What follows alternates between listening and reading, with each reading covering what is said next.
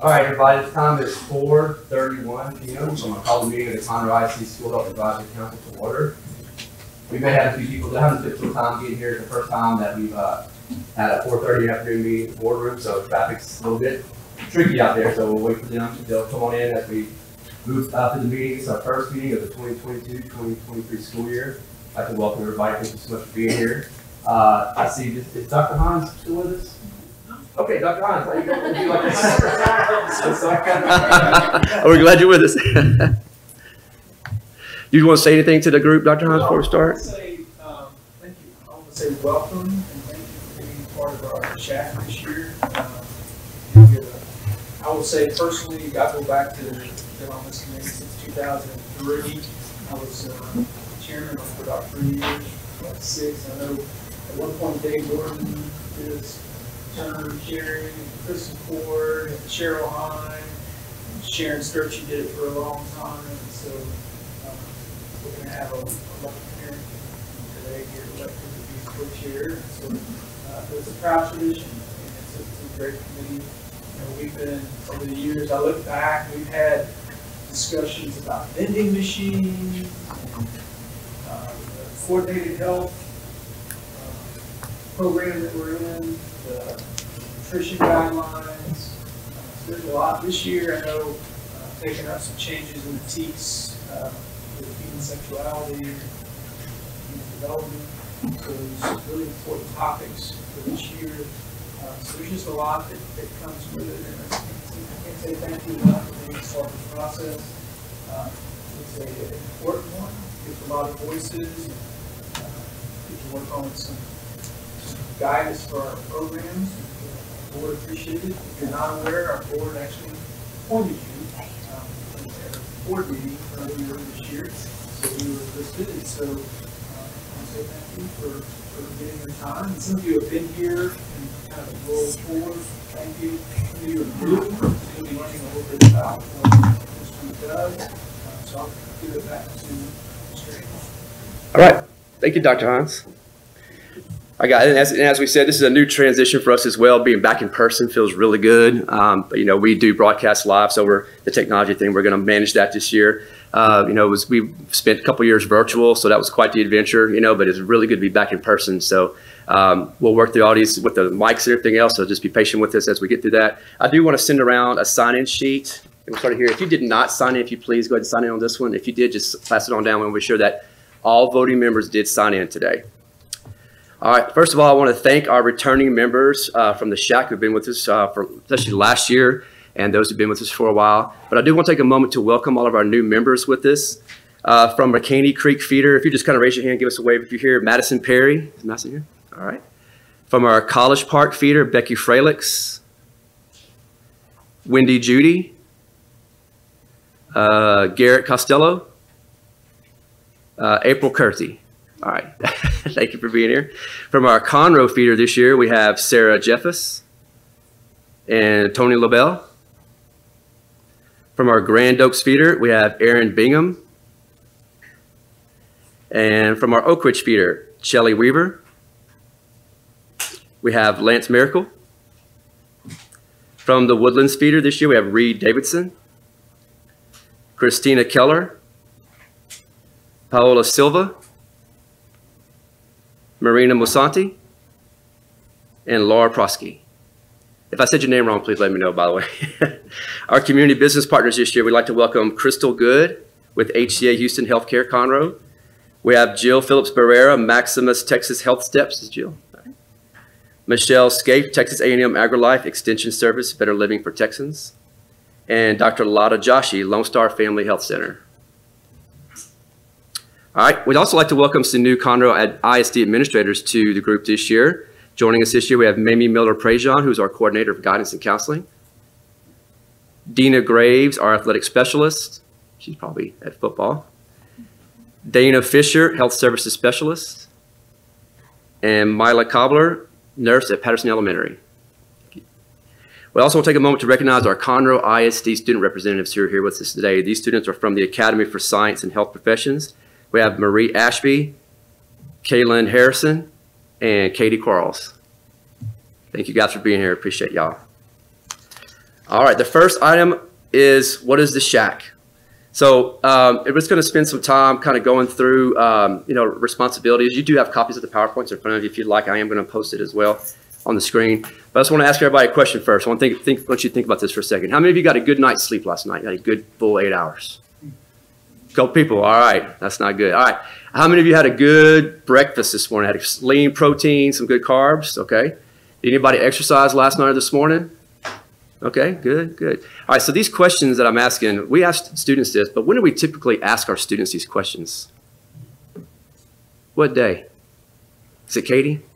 When do you have a teacher say, be sure you eat a good breakfast, get some lots of rest? What's going to happen? What's happening the next day? A test, okay? Why don't we do that all the time? As parents, why aren't we making sure our kids get a good breakfast and they're getting plenty of exercise and plenty of rest? That's kind of what the shack, the feeling is. We're going to do things that every single day our students on our campuses can feel like they're living in an atmosphere that promotes healthy living and a healthy lifestyle. And I can tell you, our PE teachers and our coaches in the district and our health teachers, that's one of the things that we really focus on is what can we do every day to improve the health and wellness of our students on every campus. But the great thing about the shack is so do we get to do the same thing. Okay, so this is why you're here today. But I do want to share a little PowerPoint with you. So the School Advisory Council, a few notes about, and a lot of you know this already, but some of y'all who are new, we've talked about it, but just kind of a reminder. Requirements of the shack must meet a minimum of 4 times a year. So this is our first meeting, and we do have 3 other meetings scheduled. If we find throughout the year that we need to meet through subcommittee or through other meetings, we will announce those as well. By Texas law, the school districts are required to appoint at least 5 people to the local shack, where the majority are parents and not employed by the district. We have quite a few more than 5, and we're so grateful for that you guys are here to participate with us today. The committee must provide the Board of Trustees with recommendations on issues concerning the school's health education curriculum. Last year was a huge year for that. The shack spent an entire year working through Proclamation 2022, which is our adoption for our PE and health curriculum. Prior to last year, it had been 13 years since we had an adoption on PE and health curriculum. So it was a huge task. The shack did a tremendous amount of work, and the board did approve our recommendation. The shack will suggest modifications to previously adopted policy regarding health education and curriculum. An annual report outlining the council's activities over the course of the year will be provided to the Board of Trustees. And recent legislation requires shack to operate under the Open Meetings Act, which is why we're here today in this setting. Who else makes up this committee? Parents. The parents make up the majority. So the majority of our shack are parents of students within Conroe ISD. On our shack, we have public school teachers, we have public school administrators, we have district students, we have healthcare professionals, we have members of the business community, law enforcement, senior citizens, the clergy, and nonprofit health. Why are you here? Why are you on the shack? To represent our community in a way that reflects our community's values and beliefs. And that's why we want to make sure that we have all feeder zones represented on our shack, which we do. To serve at the district level, providing advice to the district on coordinated school health programming and its impact on student health and learning. As a reminder, our district has adopted the CATCH program for a coordinated approach to child health. That program is in place at all of our elementary, intermediate, and junior high campuses. And to assist the district in ensuring that local community values are reflected in the district's health education instruction. The duties of the shack. Local School Health Advisory Council's duties include recommending the number of hours of instruction to be provided in health education, health education curriculum appropriate for specific grade levels that may include a coordinated health education program designed to prevent obesity, cardiovascular disease, and type 2 diabetes through coordination of health education, physical education, nutritional services, parental involvement, and instruction to prevent the use of tobacco and opioid abuse. And we have that represented here in this room today as well. And the appropriate grade levels and methods of instruction for human sexuality instruction. Looking at expected meetings. For a chair, which will be determined today, to call the meeting to order. So, I mean, you're going to hear my voice a lot today, which I'm sorry. But ultimately, this is a parent-led group, and so we want parents to be involved. We will have a parent co-chair, and they'll also be a part of these presentations and these meetings each week, or each month that we meet. For a secretary, which also be determined today, to record and present the minutes. So it's the first time we've had a secretary appointment this year, but we'll have a parent representative also be secretary to make sure that keep track of the minutes, to also provide the reading of the minutes and keep track of attendance. And a review and approval of the minutes from the previous meeting, which we'll have today. and the agenda items, informational or community outreach. Sometimes we have people come in from these groups and give presentations. They also will present to you information that we also present to our teachers, which go into the classroom and present to our students. And a call to vote on items. So we'll have items today that we'll vote on. So as a reminder for the voting, everybody at the table is a voting member.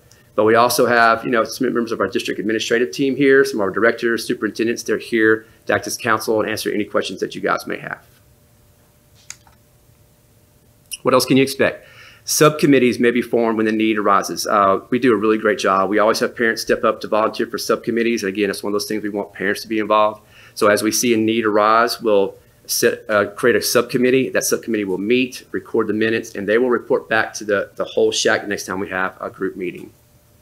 Future meetings may include making amendments to the bylaws and active discussion on items brought to the committee or those topics committee members would like to see addressed that are within the scope of the SHAC. And this is where parents, again, you guys are involved. If you have something you'd like to see brought before the SHAC, you can reach out to me or one of the other parent co-chair, and we can look at how that fits with the SHAC and bring that agenda item up to everybody.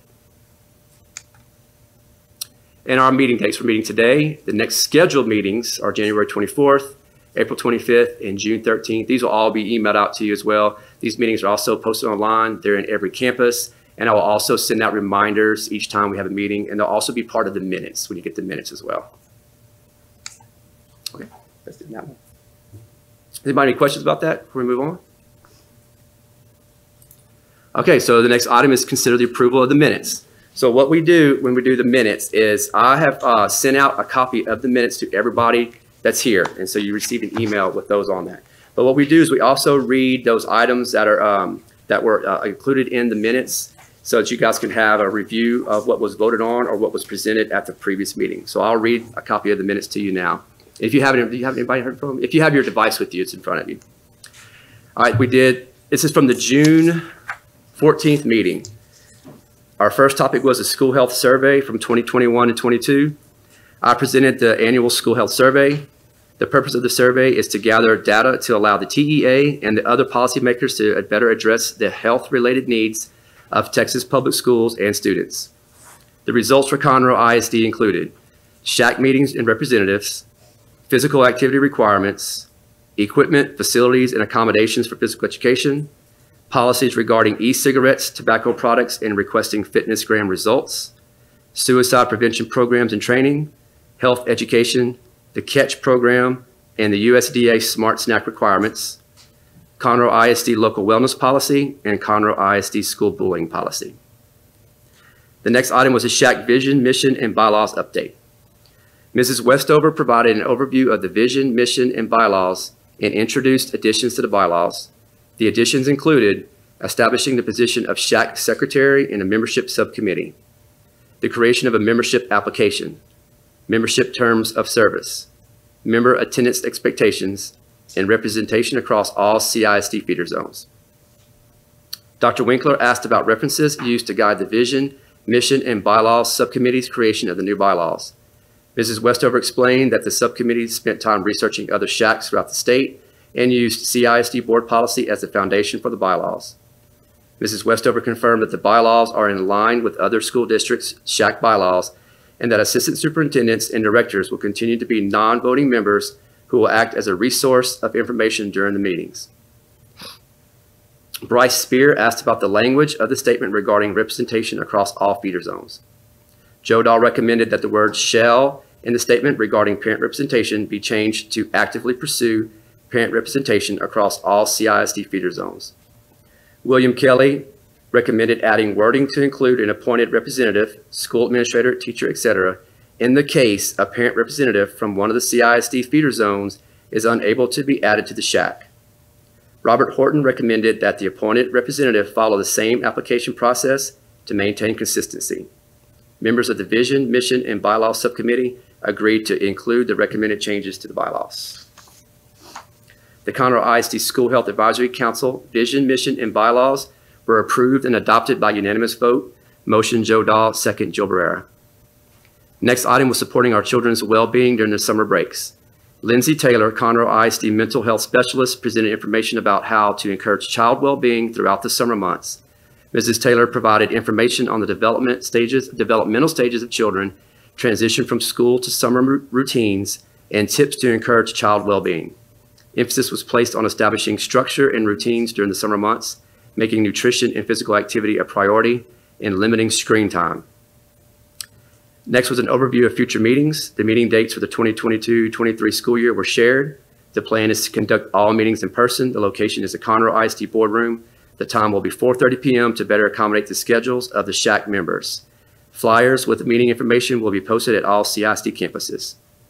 Future meeting dates were discussed. The School Health Advisory Council will meet on the following dates for the 2022-23 school year: October 11th, 2022, January 14th, 2023, April 25th, 2023, and June 13th, 2023.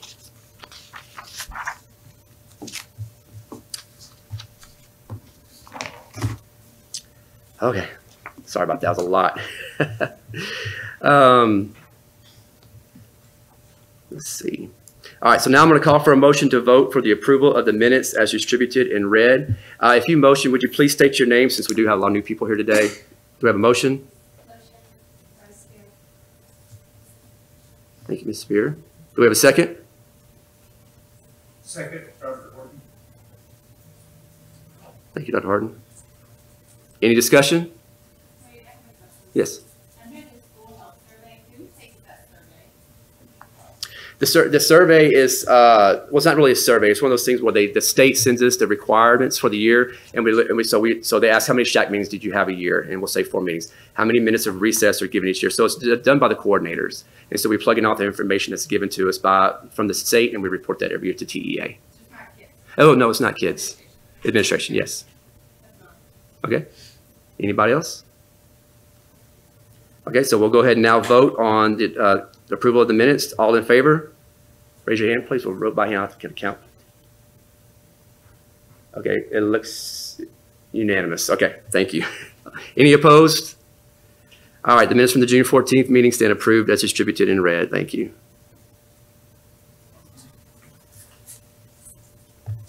All right, the next item is a nomination and approval of a parent co-chair for the SHAC.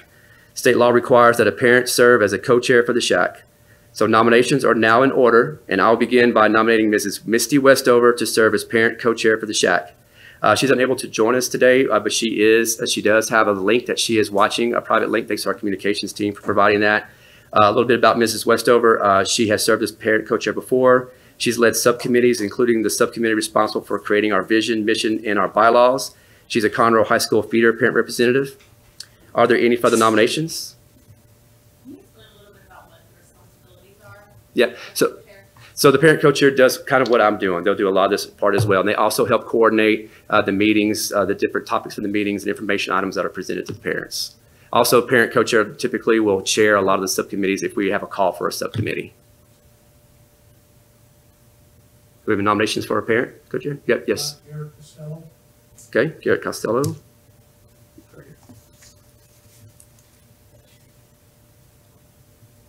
Mr. Costello, would you like to address the group with anything?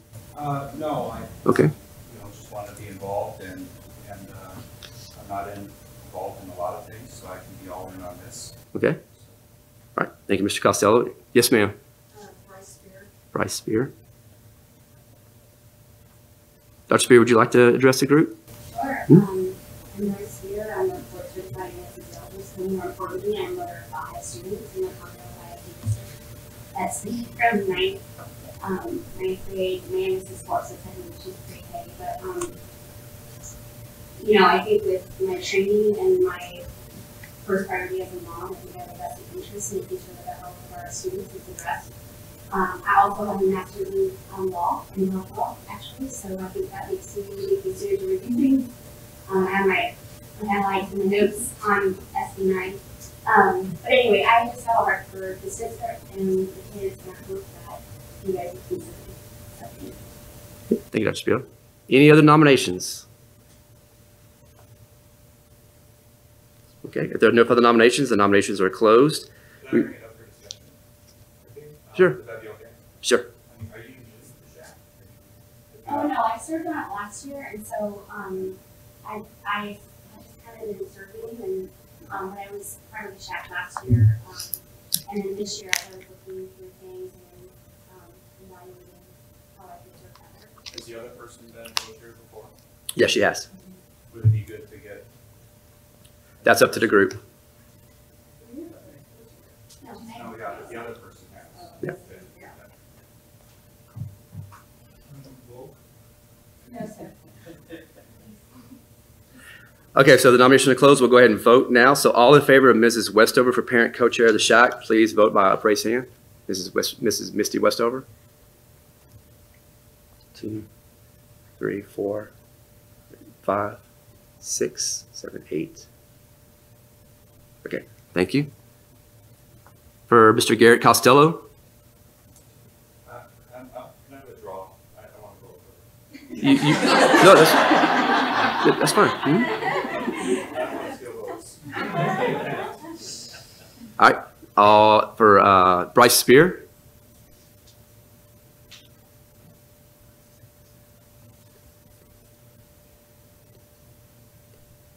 I see 18, thank you.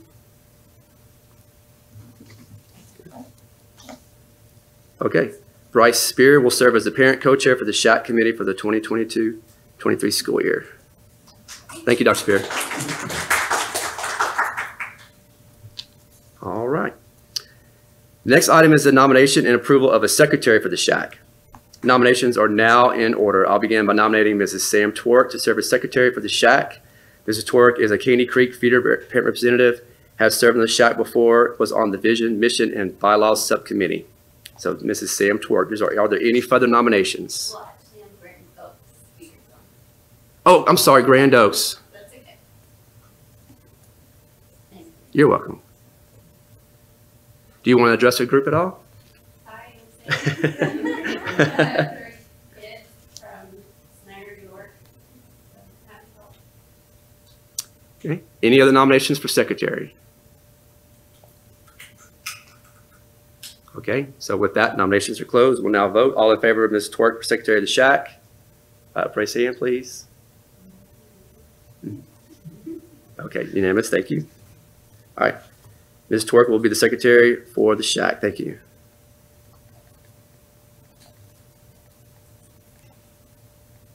This is why we need a secretary too. All right. The next item on the agenda is a review of the parent consent opt-in procedure. So if you want to pull those out, I have copies of those for everybody as well.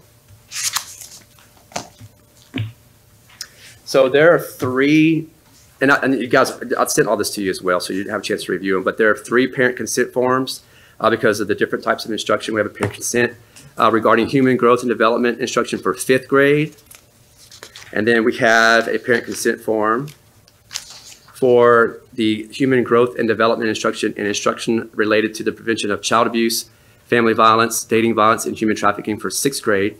And as you see at the bottom, this is where it's a lot different from years past. We have the opt-in and the opt-out for both. So you would, as a parent, you would look at this and say, if you give permission for your child to be a part of the human growth and development instruction, you would opt in. If you did not, you would check that box. And then it's separate for the prevention of child abuse, family violence, dating violence, and human trafficking. You would opt in or out. So the difference this year, some of you have had kids go through school before, just as it was an opt-out form. Now it's an opt-in. So for your child to take part in any of this curriculum, you must sign the form. You must opt into the curriculum. If the instructors for this course do not receive your form, then they do not receive the instruction because it assumes that you do not want them to be a part of it. So you must opt in for instruction. And you'll see the third one is for our high school Health 1 course. This course is offered throughout high school, but this is also the course that is offered as an elective in 8th grade. It's a semester course in the 8th grade. And so this form is similar to the other one where you have an opt-in for both levels of instruction for human sexuality, which is the human growth and development instruction. And then you also have opt-in or opt-out for the prevention of child abuse, family violence, dating violence, and sex trafficking. Does anybody have any questions about the forms? And I'm sorry, by the way, these are being translated into Spanish right now, so they'll be out to campuses very soon. Yes, sir. So you sent a PDF for later in the day. Mm-hmm. Was this last one, is that what this PDF was about? Oh, yes, this one, this relates to the human growth and development PDF that you got late in the day. Okay. Yeah. And so this last page was for high school. Yes, sir. Any further questions? Okay. So, like, I looked over SB9, and so SB9, so that's, Texas State Online is where this legislation has come from to create this information that we need to change a bit of for our students in terms of, human growth and development instruction. And so, SB9 has, very specific requirements of the score, and as I was looking through what we have written and what the law is requiring, I see, discordance. And so I don't know if we want to take that out point by point. I'd be happy to go through it, or if we just table this and we can address them, whatever is the most appropriate thing to do. But specifically, it says that that if you look at the high school one, and even the 6th grade one, these forms have to be separate. The human growth and development portion for permission has to be a separate form based off how it's reads. It says that this permission may not be included with any other notification or request or written consent provided to the parent, other than the notice provided subsection 2.5. So that's just one of the things that I think is not congruent with what SB9 is asking us to do. And I can keep going with them, but I think we should think about this. I mean, just one of our administrators was, this was created and cleared by our legal counsel. So I think for the sake of this as well, it's just when you start sending out so many forms to parents, a lot of times it's difficult to get them back. Yeah. And because sometimes, and so this information, these, depending on what campus it is, this information will be provided on the same day. So you'll have the human growth and development plan or the lesson given, and you'd also give the SB9 lesson given on the same day, depending on the schedule, the master schedule of each campus. That's why we put it in one form so parents could see what dates they're going to be presented on. I don't disagree with the logistics. I'm just saying that the way the SB9 reads, it's considered something that's a separate form from how I am reading it. And there's other parts. Parents should be notified that there's a grievance procedure on this form. The statement about any curriculum materials are posted on the internet website, which is there's a clause on that. So I'm not sure we match it fully. And then also information describing opportunities for parent involvement is also posted on this form, and it's not on these from any of those three forms. So there's 1, 2, 3, 4, 5, 6, 7 things I can count that I think we might have in front of. This is Christina. I also have some notes from that, but I do believe we would have to change some language about the SHAC approving curriculum, because I don't believe we approve it. We recommend it and the board approves it, and I think that is stated differently in the forms. And also the link that's given, I had a question about that, because when I went to that link, it's really hard to find anything on that link. For instance, those videos aren't posted, maybe they will be later. But also, I tried to get to the health one. Do you have a child enrolled in Health One? No. Yeah, this is for the parents of the children involved. That's they're the ones who have access to the online.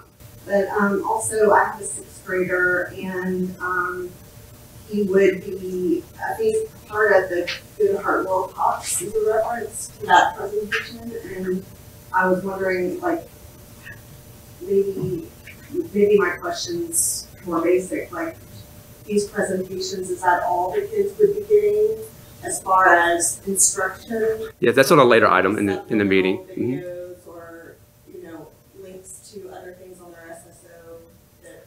No, we're going to discuss the curriculum as an item, the 6th grade curriculum in particular as an item. So this link would have other things added to it later after we approve? Yes, that's why, yes. The SHAC approves it first before it gets added to the links. No, I mean, based on your comments, can we table it and until some of those things are clarified and worked out with legal? Yeah. Vote on it next time. Do we want a motion? Do we want a motion to table this until we can review? I move that we table it for further review. Okay, so Mr. Costello, correct me if I'm sorry. Do we have a second? I have a quick question, I'm sorry. That's okay. We have a form that we're currently using, I suppose, right? Yes. So this isn't a hardship if we, I think with this forum, it's for this school year, right? It will have to be as soon as we'll have to get together and just out, and decide as soon as possible, because this does affect the timing of instruction, because particularly the high school course, that is a semester course, and they're waiting on us to make decisions on all these things so that they can continue on with their curriculum. Because as it stands now, we do have the curriculum in place, but we don't have, this is what's on the item today, we don't have the permission forms that we have to get out to them as well now, and we'll also have to look at the curriculum that we're going to approve today. Using last year's forms until this There's no last year's form. This is the form we were going to use for this year Because it's opt-in, right? because it's opt-in. Why did they change it? Why was it like? That was the state, and I'm honest, I couldn't speak for that. Oh, it's just a state. Yeah, it's listed in the section 128.004. It was passed back in December of 2021, so we have been no time to adjust this concern. Could we maybe have a subcommittee that works on it and we could maybe get together very quickly to make recommendations? We could get together, a subcommittee, yeah. I could send that out and we can have volunteers. Yeah. Okay, any more discussion?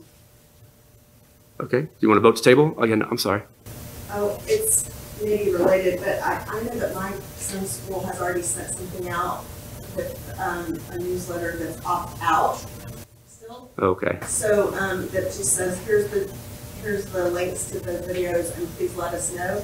So do they know that this is coming? well, are we opting, I thought we were opting out the form for high school. We're opting out, we're going to table all the forms? Oh, no, I'm sorry. Oh, yes, I think we're tabling all the forms. We're tabling all the forms, okay. They have similar issues across all three But yes, like the intermediate school my son goes to, I don't Okay. think they know or are totally aware that it's changed to opt-in and they're sending the same communication values last year. Okay, So, we'll address that as well. Wait, I have another question, just a general question. Mhm. The health classes and then the fifth and sixth grade, is that the only space, or the only instruction given on human sexuality in CISD? Yes, Okay. So what if I found that it's not?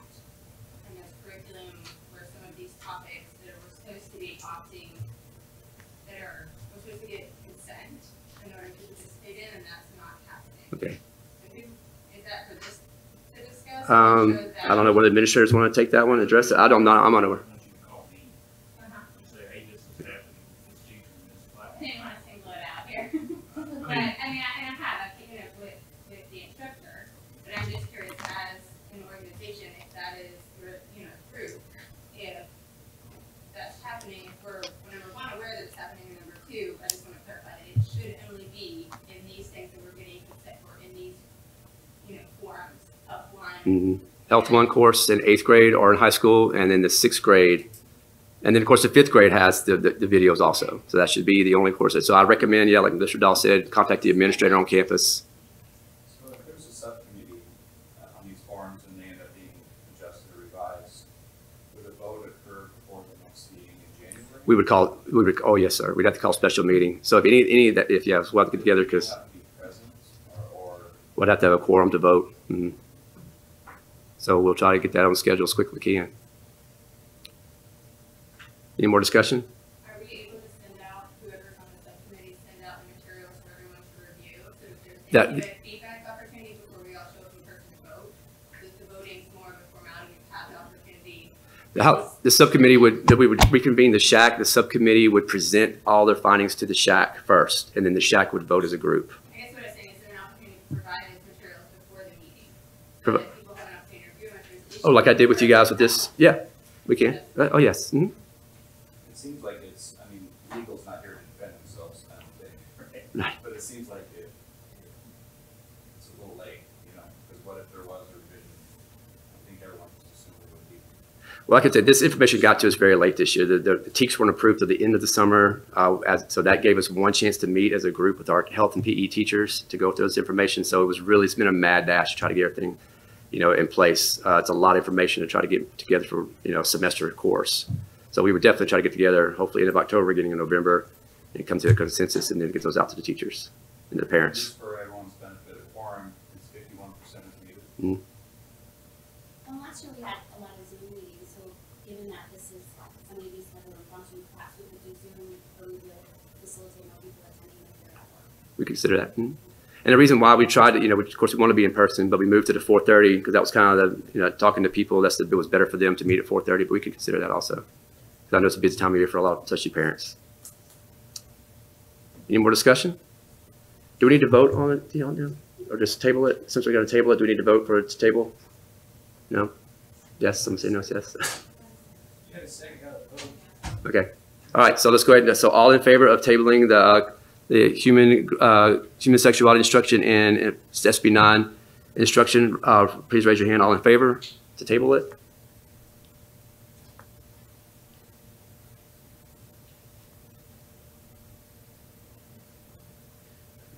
Okay, 24. All opposed?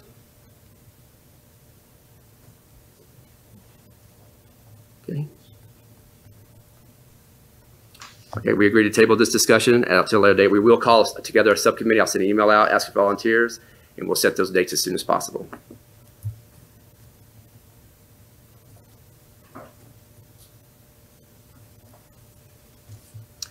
All right. The next item is a review of intermediate human growth and development instruction for 5th and 6th grade instruction on human growth and development. So Conroe ISD utilizes the Procter & Gamble video series, Always Changing and Growing Up, a program that received SHAC approval in 2017. This instruction is in line with the TEKS.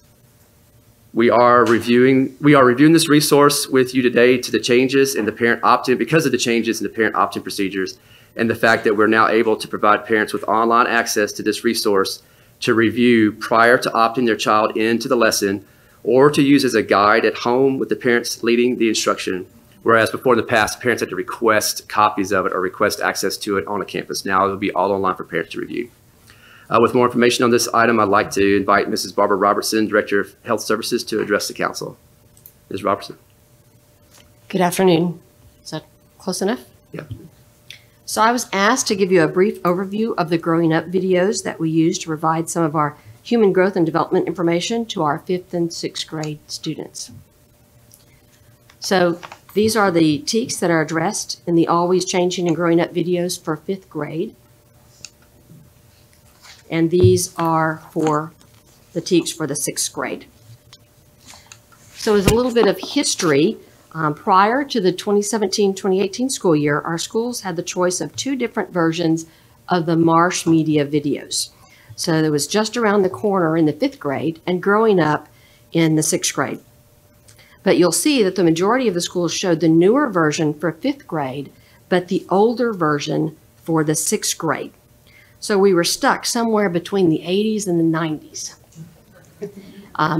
But the nurses and the PE teachers gave back some feedback on the 6th grade that they felt that the video just fast forward really quickly from the older version to the new version, and they didn't feel that our students were mature enough and comfortable enough to see it was the same content but delivered in a different way. And one of the big issues was equity, right? The parent or the guardian had to come up to the school, make arrangements to come and watch the video if they wanted to see it prior to their child. And we all know how difficult it was to get here today. So that really was not an equitable program to allow everybody the opportunity who wanted to do that. So in the spring of 2017, we went to the SHAC and looked at the videos that we were showing. So we all got a history lesson in Bruce Springsteen, and also were able to view the new videos that you have on the link from the P&G Schools program.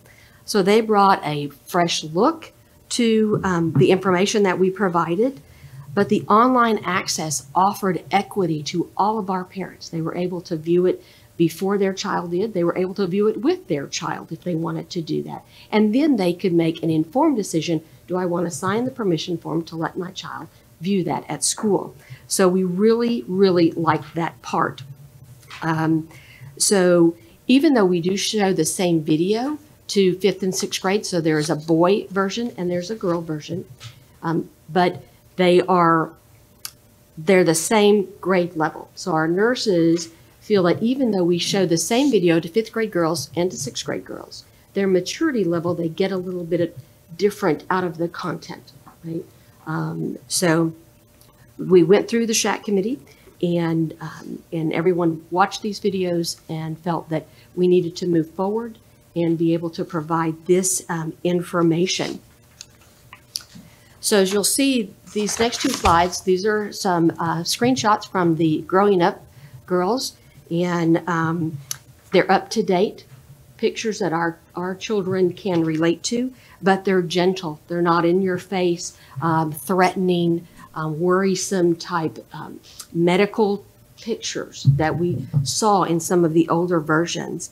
And so we felt that these were more appropriate for our children. If you've had a chance to watch the video, I think the last minute and a half, 2 minutes is actually some outtakes, and it's just these children dancing and playing, interacting with each other, which our children can relate to. And so the online access is a big plus for this program. It allows a more collaborative learning effort between the school and the family, which is what we want. We want that partnership and allow parents to make the decision of whether or not their children see these videos. They are up to date, they're bright, they're informative.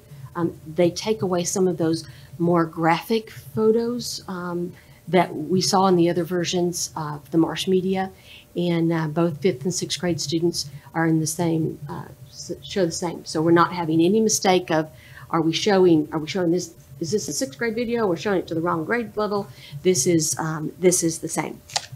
And so that is how we decided. The SHAC voted, and if I recall correctly, it was unanimous to move to these videos. And I think Thank you, Mr. Robertson. Anybody have any questions? So do they do the 5th, they do it in, I guess they can do it in 5th or in 6th grade? Like if you opt out in one grade, Yes, you could. then you can maybe say, okay, they'll get to see the videos. It's Is this- that why it's like, because it's the same video, like you said? Well, this program didn't provide a second video. This was the The great. one. This was the one. They had a co-ed video that we did not like, and so this was the video that was available.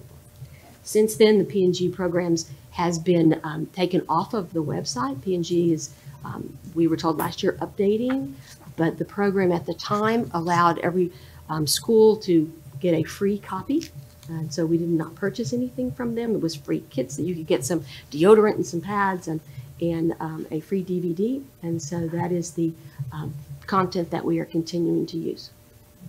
When are these videos shown? Like what time in the school year? Is it Typically towards the spring? Friday afternoon before spring break, so they can talk to their parents. And I've watched these videos over and over again. One of the things that I see often is that it encourages students many times throughout the 16 minutes to talk to their parent or a trusted adult, and that's what we want. We want the conversation between the parent and their child, and I think these videos provide that opportunity. And I will say some of the campuses do have this instruction the Friday or the day prior to Christmas break for the exact same reason. If they get to that point in the semester, they could do this, depending on the campus schedule, as for the same reason that Mr. Robertson just described.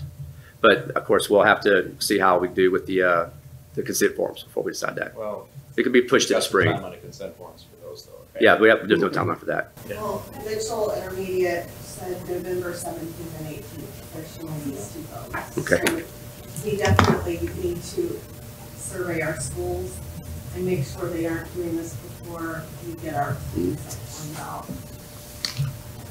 We don't want to break any laws accidentally. Absolutely. What environment are the kids watching it? Is it in PE?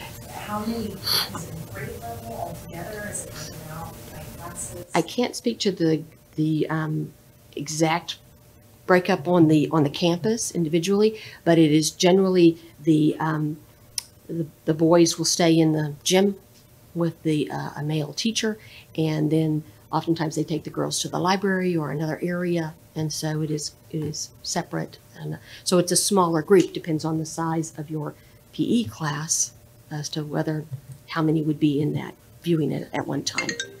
Right, I'm so sorry. So.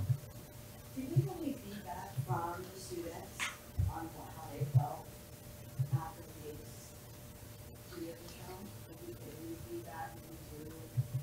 I didn't do any official survey. My nurses have, since we enacted this program, then they have had fewer parents that said, I don't want my child to watch it.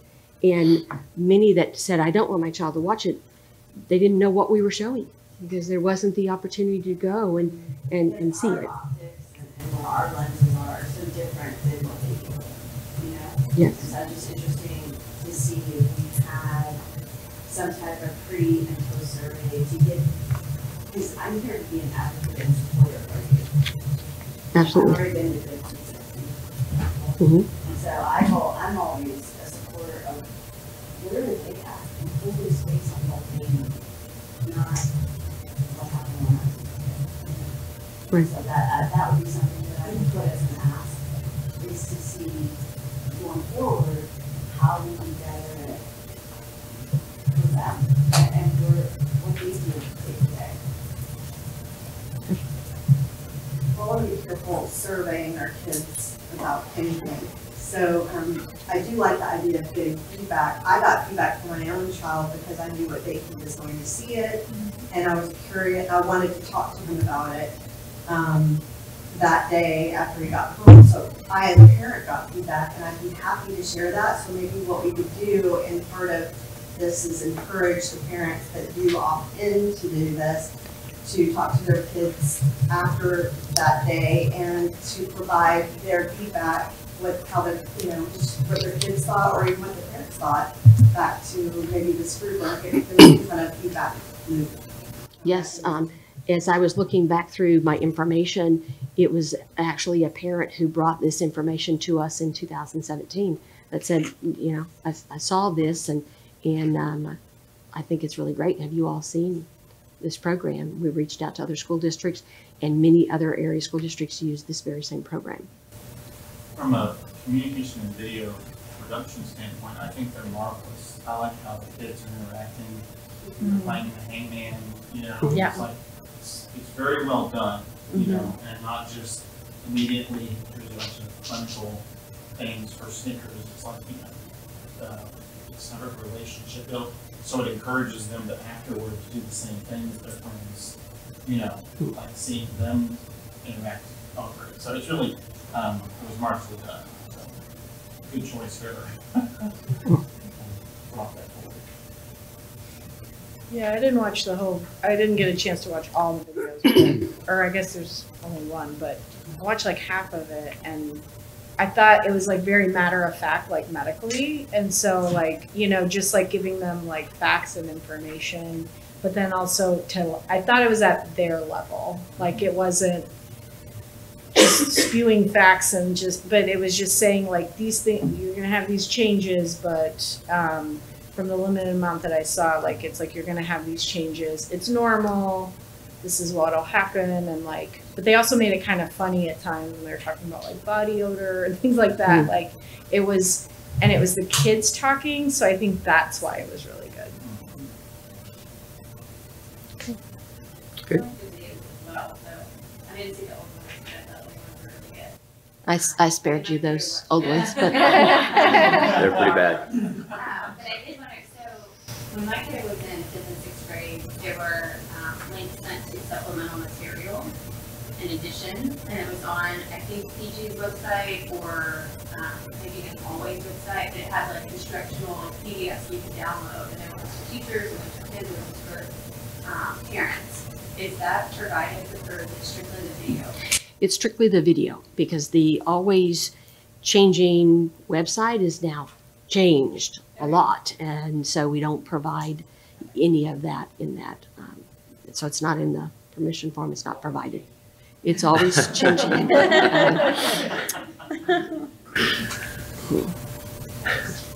Yeah, so there's no follow-up of any sort on our part. It's basically just show the video, they move them along to the next thing. There's not any discussion within their group, the teachers or anything like that. I don't believe it goes back to the teachers at all. If they have questions, there's a nurse there, right? And so anybody have questions about the video, we're not ashamed to show a video. We're not hiding anything. And so if a child, child has a question, but depends on what that question is. That's a great question for your mom. Why don't you talk to mom tonight when you get home, right? Because mom signed the permission, mom knew you were here. So that's a great question to ask your mom tonight. So. I have a more fundamental question. I'm reading through the 28004. I saw two sentences that said, prior to each school year, the district will provide a written notice to the parents of each student enrolled on the trustee's decision on whether the district will provide human sexuality instruction, and 2, whether the district will provide instruction relating to prevention, child abuse, family violence, all that, blah, blah, blah. So when I read that, I was like, it sounds like we have a choice. That wouldn't be a question for me. A choice. Well, does our district have to provide these videos to our children at all, or any of these presentations? Okay. I think that maybe what the opt-in and opt-out is for, is giving them a choice. They do, I feel like, when an outsider is looking in, I think they've done a great job of doing the opting in and opting out. As, you know, it is just like anything else, they offered it, and the parent has the chance to opt in or opt out. Yeah, as a parent, and I would describe myself as a very engaged, conservative parent, and likely I may opt out and do this on my own with my kids. But at the same time, I'm at a Title I campus, and I'm also considering myself as an advocate of kids that may not have parents or families that are going to do that. And so I would argue that it's really important to offer this and have them opt in, because this may be one of the only opportunities that they have. I agree. So that's what I was saying is, I think the district has made the decision that we will do this, but did we have some kind of notice sent prior to this, prior to every school, each school year, written notice to the parent prior to each school year? Did we do that? Just so I'm clear, where are you reading from? It's section 28.04 letter smaller I, and the statements before each school year, the school district shall provide written notice to a parent of each student enrolled in the district of the board of trustees decision regarding whether the student will provide, whether the district will provide human sexuality instruction to district students. If instruction will be provided, the notice must be given and has a lot of language about what should be there. And I think I'm sorry about the interview, but I think to your point that we are advocating for students, you know, as well as preserving the parents' right to do what they like to do with their child. So more communication, you know, starting the school year, I think that would be good. I mean, it's what the law is asking us to do, but that would parents like, hey, this is coming down the pipeline, so they're looking for it. And if they're not looking for it, then it puts it on their radar to look for that communication. And I think that's a good thing. The more we communicate with parents, I think the better a chance we have to impact the students and understand what's happening to their families. So you're just saying, let's communicate this more, let them know what's coming, not all we do this.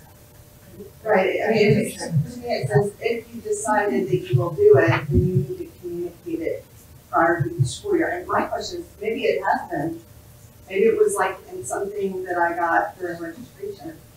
I don't remember seeing it, but it could have been lumped in something that I didn't notice. That's what I was just wondering. If we haven't done it, then I definitely think we should do it, and perhaps that's a great place to accompany the forms that we're going to be looking at. So we look at the code that says what we should be putting in these communications, and we couple it with the consent form process. Yeah. But what are we tabling? We're tabling the use of the instruction, the tabling of the 5th and 6th grade instruction. I think we're just suggesting that the subcommittee that works on the consent forms also work on the communication with parents, and possibly that's one and the same.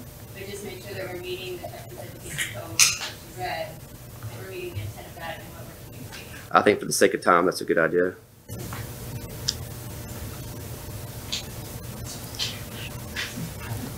And just go around the topic. My understanding and reading the code as well is that the same expectation applies to not only human sexuality, but also discussions like human trafficking, child abuse, and that other section as well. So, Okay.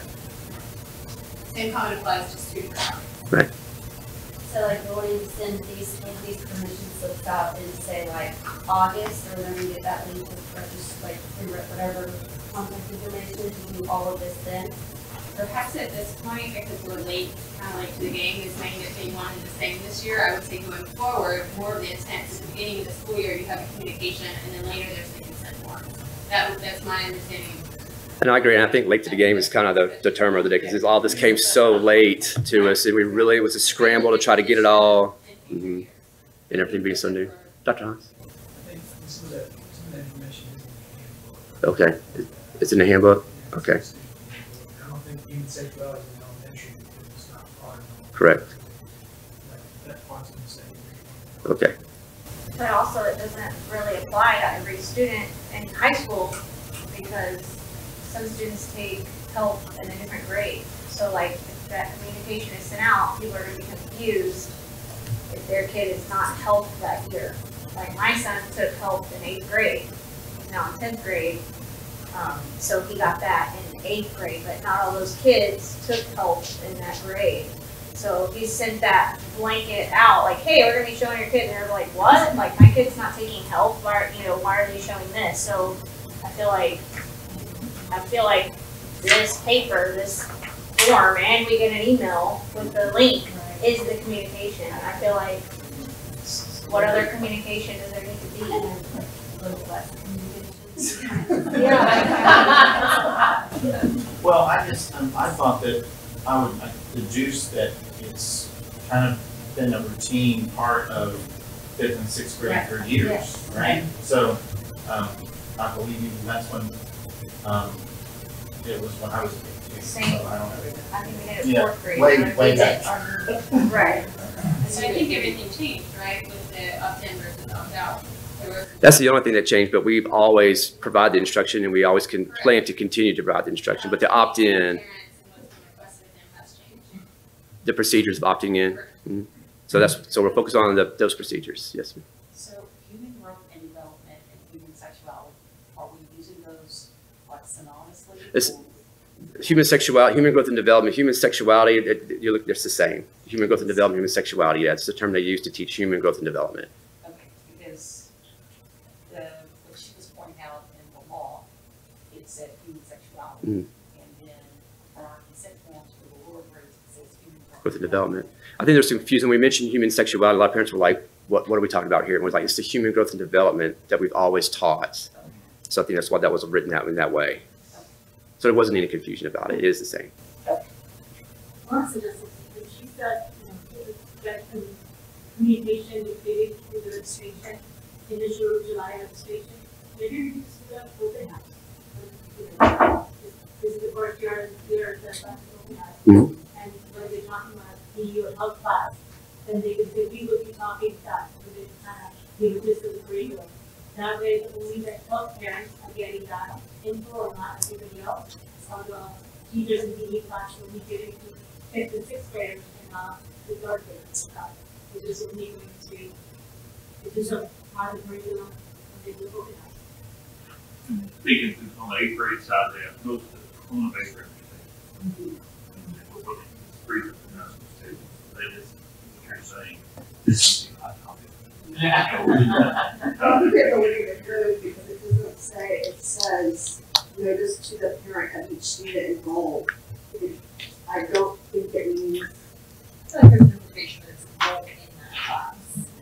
Well, you're not enrolled in the class until you're in the elective state, you're not 8th grade, right? So. It could be high school as well. Well, but we have this protected graders. And 7th graders, I mean, well, I guess there's nothing for 6th or 4th grade takes it, right? Like boys and girls, so that's blanket across the board. 8th grade, you have to be enrolled in health to do it. Correct. And I believe, like, when my daughter was a junior, but when she was in 8th grade, I think it was like one of the electives, and, she didn't get this one, so by default, she got help, so I don't know that every 8th grader is. So, Let's make sure Mhm. Things to have to do now, let's see what we can do, and wait to the comment and interest of time, I think. Add something, some layer there. That subcommittee could look at that for both. Yeah, and the open house idea as well. If your student is enrolled in that teacher's class, then they would definitely present that at the open house meeting if they're enrolled in that class.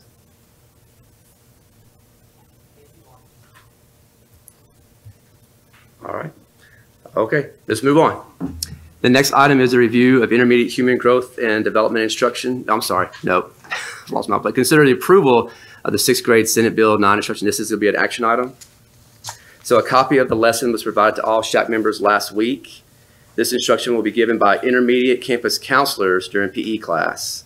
This resource was created with the 6th grade health TEKS as a guide and with the approved Goodhart-Willcox instructional materials as a source for the lesson development. Ms. Robertson, I get that. Do y'all want me to put it up on the screen as well? Yeah, I'm not sure what the 6th grade Senate Bill 9 instruction. It's a PowerPoint. Mhm. Is it the next presentation? It should be the next PowerPoint. Okay. Yeah, you have a copy as well. It says child abuse, yes, 6th grade presentation. Yes, you have a copy as well. But we can go ahead and pull it up.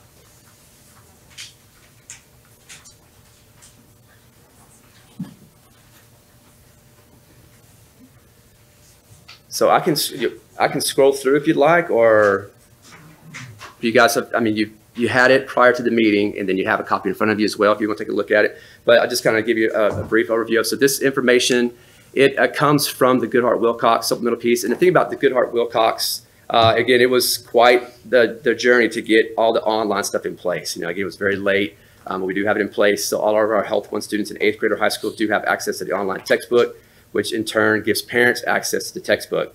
But as far as the Senate Bill 9 material and the human sexuality, human growth and development material, those things are in a separate resource. And so a child will not be able to log in and, come across this.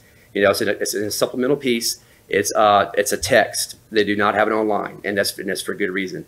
But we do have copies of it on every campus. And so if a parent would want to look at it specifically, they could request to set up a time in the library and look through this material. But what we've done is we've taken all the TEKS and the material, we put them into a PowerPoint that we've geared towards the 6th grade. And again, you know, this is some very mature material, but we want to be sure the TEKS are something that the kids could understand. It's more of an introduction. A lot of the terms are define, identify. That's how the TEKS are written for this. And so that's what the basis for this presentation was. It doesn't go into a lot of detail. It will not go into a lot of detail. And again, the premise of this is that it's shown, and if there's specific questions, that children go home and speak to their parents about it. And you'll see that that's very heavy in the presentation is to go speak to a trusted adult. There it goes. And again, for this one, it just kind of gives kids some ideas of what like child abuse examples would look like, things that they would be hearing or seeing or having somebody say to them. It defines the difference between child abuse and neglect. Oh, sorry guys.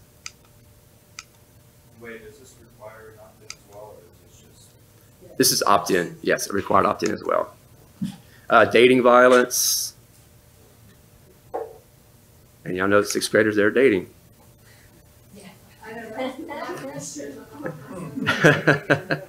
You know,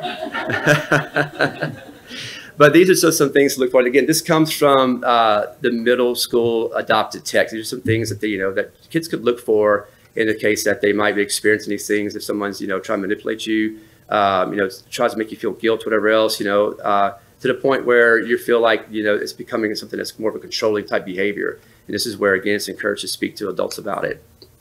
Human trafficking is discussed in this, what it looks like, what it is. I mean, kids hear these terms all the time, but we want to be sure that they understand what the meaning is behind these terms. And again, it's just an introduction to them in the 6th grade. Some signs of human trafficking. Things that they would see in another child, possibly, that again, if they're, say, would have some concern about a child, and we'd hope that they would go speak to an adult about it. What to do if you experience violence. You can see it's very, very heavy, and talk to a trusted adult or parents.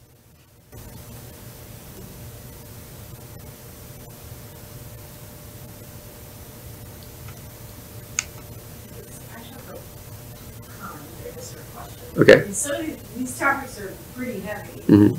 And I'm just wondering, you know, if this, I mean, I know you can opt in or out, so that's fine, the parent can decide based on their material, but I just feel like for a sixth grader, I'm thinking of like I have a fourth grader who's not, but I just know how mature we get, you know, and so these, when you're talking about human trafficking and like, you know, those types of things, like, is the, I guess my question is it appropriate for sixth grade? Because I know you can choose not to do it and that's fine, but I just don't know if they have the mental, literally like the mental capacity as a child in their development to like process that. Right. We can, yes, please. I have 3 daughters. My oldest now is 37 and my youngest is 21.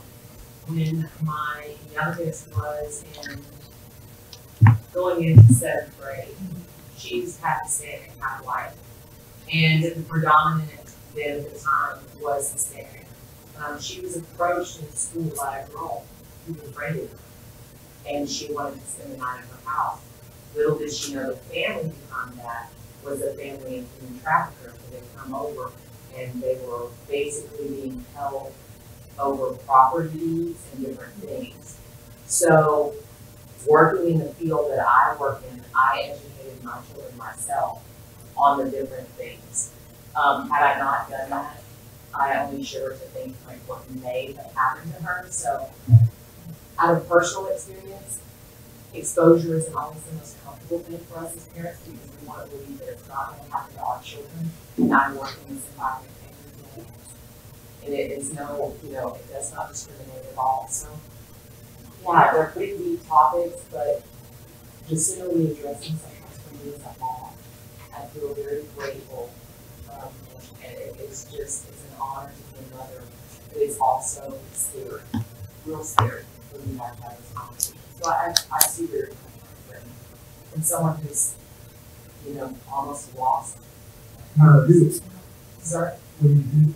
I'm an outreach counselor for Medicaid. I work with pregnant teens and child on Medicaid and contract. Yeah, I think that kids are like, because I work in a field too, where it's like, you know, I've seen it, but it's not about that. And my kids are probably sheltered from it, right? But I'm all about, I think education is power. So I'm all for like teaching, you know, things. But then there has to be that balance of like, what's appropriate, right? Like, you're not going to teach kindergartners this stuff, or what, you know, they're not going to process this. So I'm not saying that like a sixth grader really couldn't. Sure. But it's like not just like, oh, your body and like you're going to go through these stages. It's like human, you know, this prostitute and what's a prostitute? Like, what does she do? Like, what it, you know, and that's. Well, yeah, prostitute's not mentioned in the curriculum at all. Yeah, it's very. Trafficking humans is related because they are used as sexual. Right, but we don't mention those terms to the sixth grade. I agree. I'll let you want to speak. You speak. Tell the group. No, share your point. Yeah. It says in sixth grade when it says human trafficking and it talks about it in a different way. It doesn't mention, you know, sex trafficking and things like that. It's very different in the way it's presented in the sixth grade to me when I think of it compared to fifth grade. And I would just say if your children go to the airport bathrooms, the signs are everywhere in public bathrooms. So I feel like we should be talking to them about it if they're reading in public places so that they understand what exactly it is. And most importantly, there's closure, there's in red, what do you do? Talk to a trusted adult. Correct. So we're connecting that, which is what you want them to do. I think this is great, all of it. But yeah, especially and I definitely hear your heart on it for sure.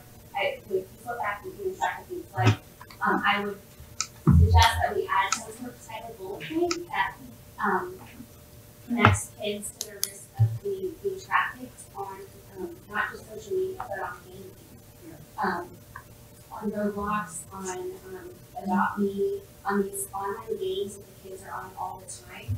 I had a discussion with one of my daughters who I I think was like kind of a near miss on that. And she came to me and we talked about it. I was very open, but I think that that's a real risk for our kids. And my daughter's response was, well, no, she's safe because she had a friend with her. And I was like, oh, wait, I know. That's kind of how they work. Like they make it look like it's nice and it's not nice. And so that happened a year ago when she was 10, so it's at 5th grade. So you recommend adding specific social media sites to this slide, the third bullet point?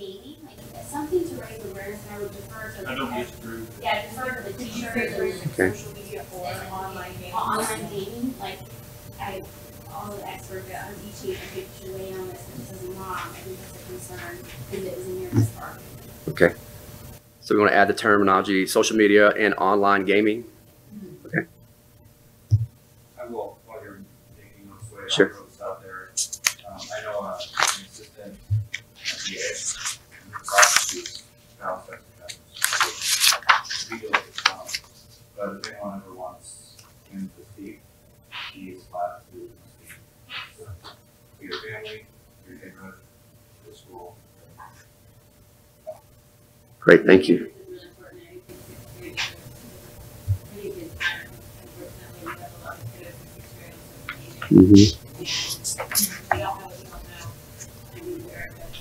Our police department puts on several cyber safety and online communication safety courses for kids, and the age appropriate for each level. And we can do that for anyone at any time. So campuses can reach out, PTOs, parents individually can reach out, we can put on those presentations as well. It's a huge thing. Is that something that we could include as supplemental link to this, to like some kind of material like that? So we don't have to spend extra time in here, but I don't know, maybe it's too late to actually this like that, but Ours are designed to be in person. Oh, okay.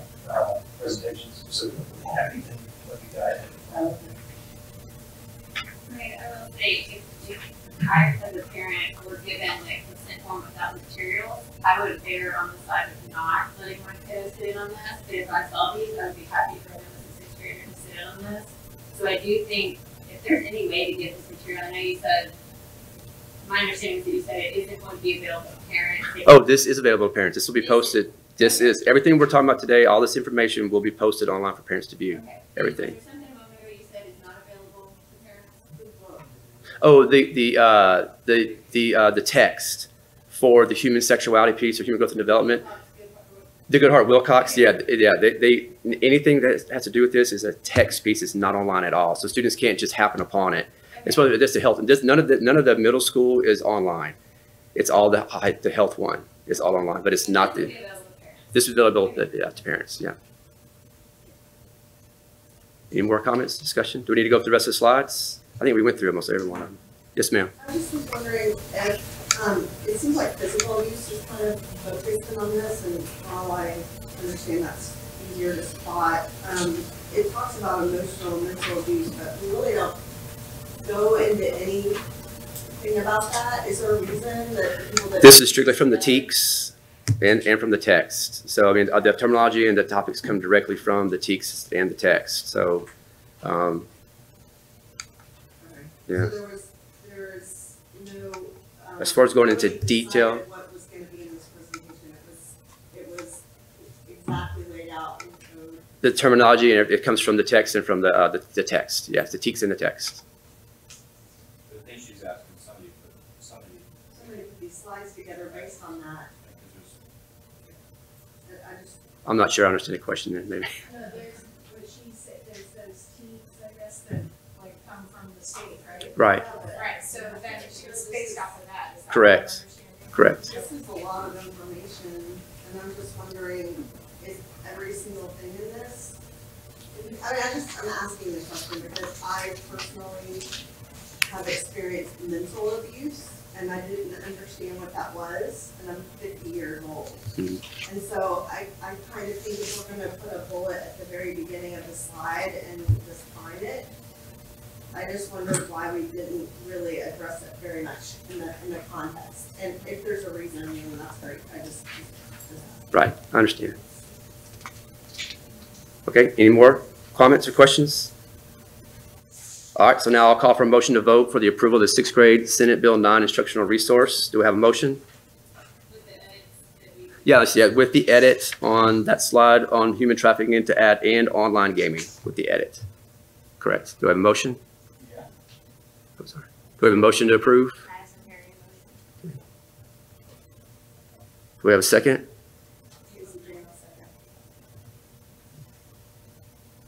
Any discussion?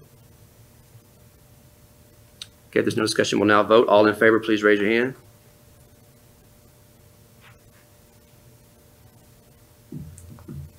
All opposed? Okay, the sixth grade Senate Bill 9 instructional resource on child abuse, family violence, dating violence, and human trafficking is approved. Thank you.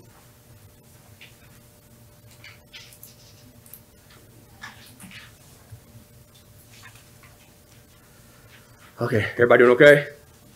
It's a lot of information, guys. I really appreciate your time. All right, the next item is an update on the Health One Human Growth and Development or Human Sexuality Instruction. As a reminder,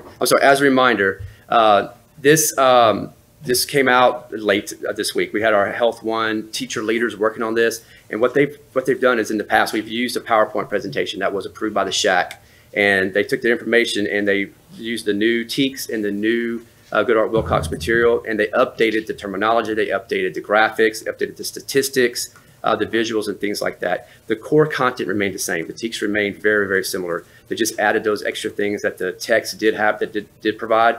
So again, the focus now is back on human sexuality or human growth and development. So the material for this, again, as a reminder, came out of the Proclamation 2022. All the health teachers have been using this resource since it's been approved by the SHAC. So again, the main thing was consistency across the district, where a student could go to any campus and receive the same instruction at any campus. So that was the purpose of the SHAC years ago, producing this PowerPoint presentation, so that all the teachers would be teaching the same thing. No one's going off on their own, teaching whatever, but everybody's teaching the same thing. So that was the purpose of this. And so the teachers that took this information and created this new PowerPoint had that in mind. A lot of them have been teaching for quite a while. And so they understand the importance of being consistent across the district. And that's what led to the creation of this PowerPoint also. All the junior highs and high schools also have print copies of the text. We've mentioned this before. So they have print copies of all the materials.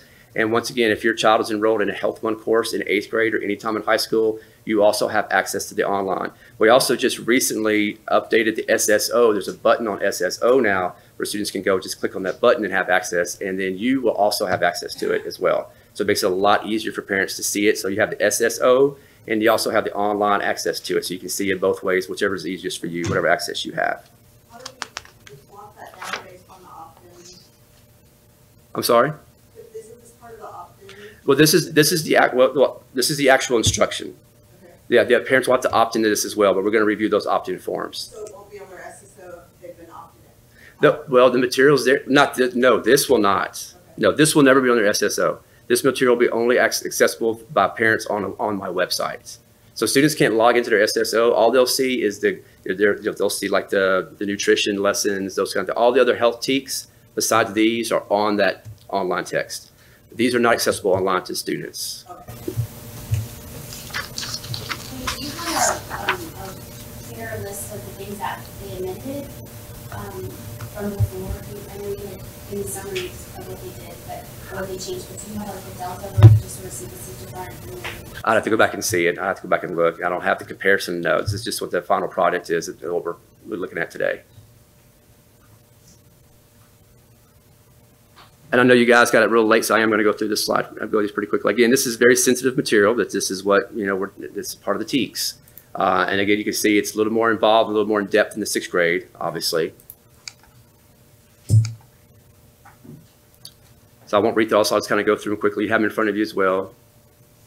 Who teaches this stuff? We have Health One teachers that teach it. They're certified to teach Health One.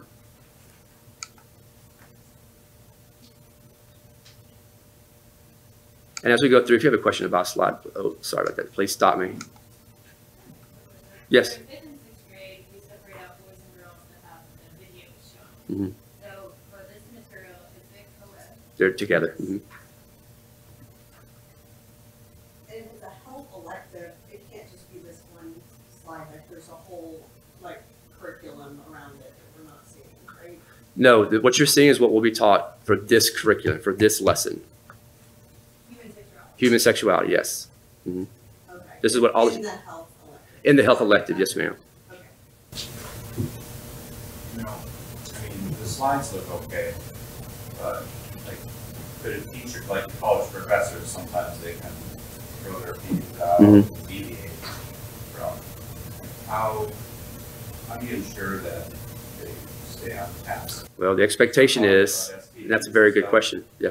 And they could throw out, I guess, do graphic views, Right. but I mean, whatever. Right, I understand.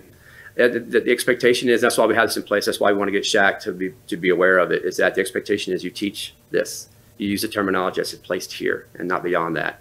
And so if something would happen, of course, that would be a campus, issue. Of course, you would let your administrator know, but otherwise, we want everybody teaching the same thing. I'll speak to, once again, this is from an 8th grade, or junior high principal 8th grade on campus. We have 2 middle coaches that teach this. I'm very aware when this is being taught, they're very aware of the expectation. I drop in. Just make things sure. But they do a great job on that. That's just one school, one campus, but I feel like this district, they collaborate together. Mhm. Yes, we all meet together at least once a year, and again, it was very tight this year, but again, they know what the expectations are. They've been doing this, a lot of them have been doing it for a while, and we have some great mentors to our younger teachers, and this was something that we did discuss, is this when we teach this, and obviously in a lot of this, you want to stay true to the TEKS and true to the lessons. I want to stress, Barbara said something earlier, that we really, whatever's taught, we want parents involved, so hey, go down, we're going to talk to your parents about it. Mhm. Anything, I want them to know, hey, what's going on. I know you've got a lot of questions, these things, but this is mom, dad, sit down, dinner table, where so we want to make sure that they're part of that, the opt-in part, not that thing. Okay. I have a question. Yes. Do we have statistics on Conroe ISD teen pregnancies, or do you have? I don't have this available, no. I'm sure possibly we do. I'm not sure though. Just curious, because the only data that I can find online about it is just says Montgomery County. It says the baby is born from 2 mom in Montgomery County every 24 hours. It says 63% of 12th grade students have had sex. Just so these are just like alarming to a lot of people. So I just was curious if you knew exactly what this. No, man, that did not come from us. We didn't do that survey, so I have no idea. I can't speak to that.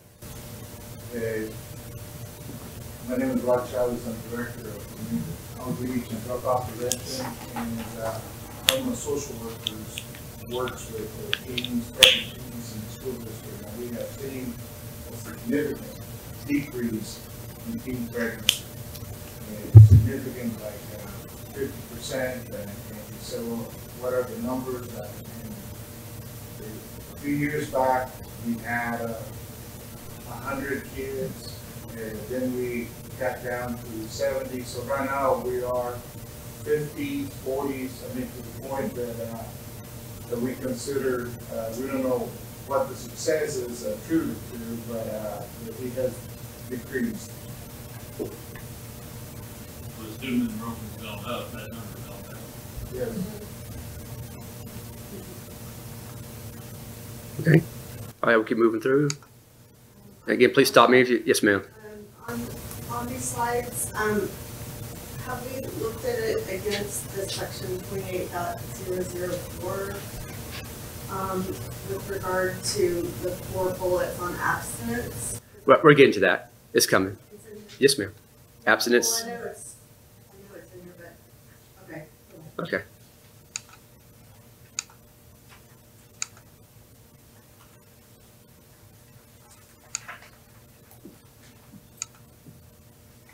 Again, these are directly from the TEKS and from the approved text. If you were to look at the text, you'd see that a lot of these graphics come from the text. Some of them are from the old PowerPoint and just been updated, new graphics.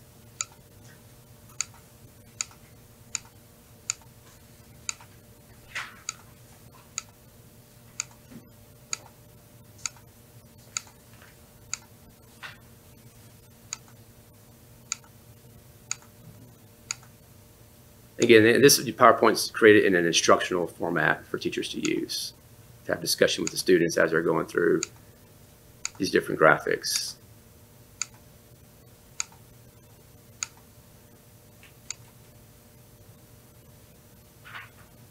Again, this can also be used, they could eliminate the print in red, have students have a discussion about it, or however they want to use the instructional piece. But this is with everything together, so that's why it's this way, so you guys can see it with the answers included. And we move on to pregnancy.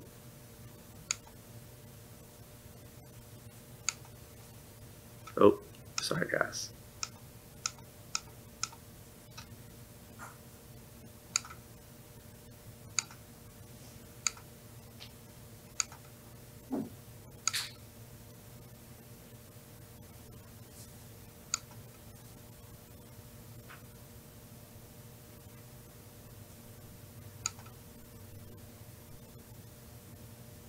Again, please stop me if you need to, if you want to discuss any of these. I can't go into the details of it with you, but I'll stop this.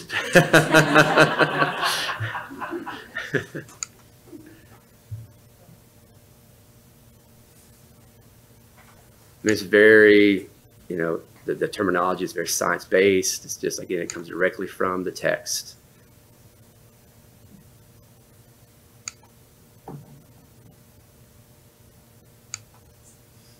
Yes? What if the student asks the teacher, when the slides begin, what is the teacher expected to say?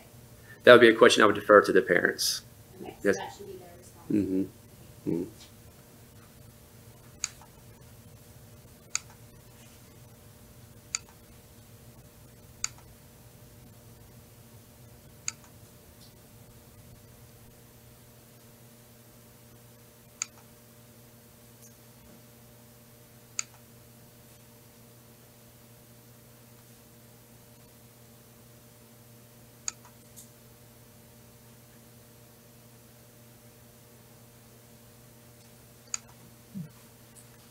Sorry. I know our generation did not grow up with smartphones, most of the thing. But, you know, I'm looking at the abuse stuff, and, you know, it's, maybe there's other things, or maybe not, but, you know, if a boyfriend asks your girlfriend, oh, send me a picture. Right? And then he forwards it on to his buddies, and it's all over school. I mean, it was just a different era, right? Mm-hmm. You know, and whether that's abuse or bullying or what, I don't know what that would process. Or crime. Yeah. It's bad for both ends. Right. The kid who did it, who thought it was funny, and the kid who was the victim, who's And I think, and that's a great point you made. And I think a lot of this, and again, it's just one of those things where we want parents to be involved in the teaching this information to their children. But at the same time, you know, school is a place where you have also trusted adults who have this information available to them, and they're not getting it from a phone or wherever else, or some source they probably shouldn't be getting it from. You know, so that's why we do have the opt-in, opt-out. But also for some kids, it's be a great place for them to get this information the correct way.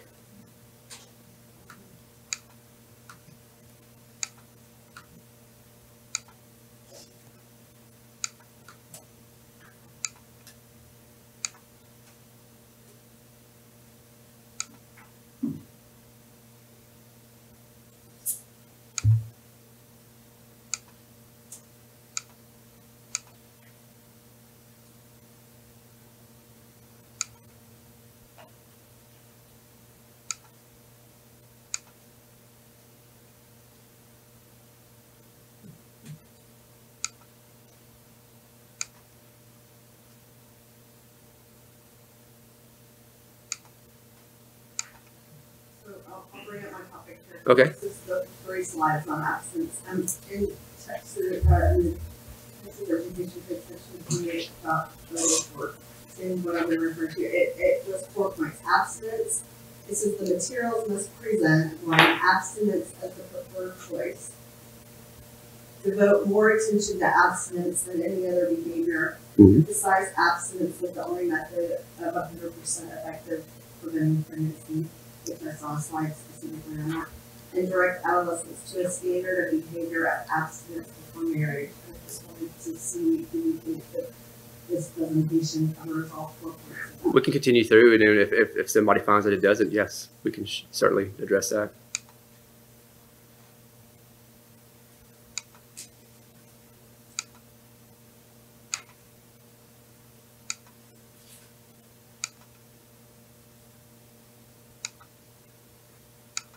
I just have a question, it's not really a big deal, but why are you changing the STIs instead of STDs? I'm not sure why the, I don't know. Yeah. It's an infection, so I guess they just, yeah. Yeah. In the absence, I don't think that It's coming. There's some more. There's some more. More for the Yeah. abstinence later on. There's a chart in the back. Yeah.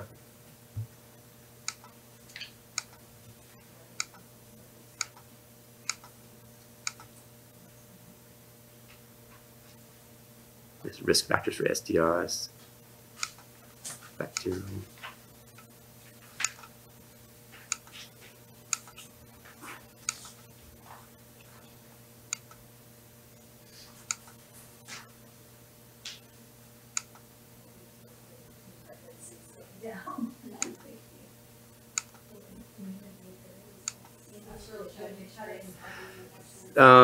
That we in the past, but the new material does not have the picture, specific pictures of it, you know, so we did not include them in there because they were not a part of the new text.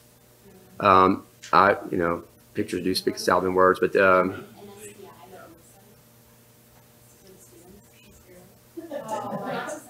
Those are a lot of terms that are really, Mhm. you know, we're trying to teach them to be educated about what may happen to their body. They should be able to recognize it, and if they don't see it, then how are they going to know? Right. You know, yeah, or like, yeah, pictures, syphilis, Yeah. syphilis, blisters, you know, I mean, I think that would be a good. That's all. Yeah, the parent they encourage the parents to be if you want to have more specific pictures to go home and ask for parents to sit with your parent and have those pictures, you know, placed in front of you, not on this slideshow. But that is a great question. I mean, we're going to be. Right.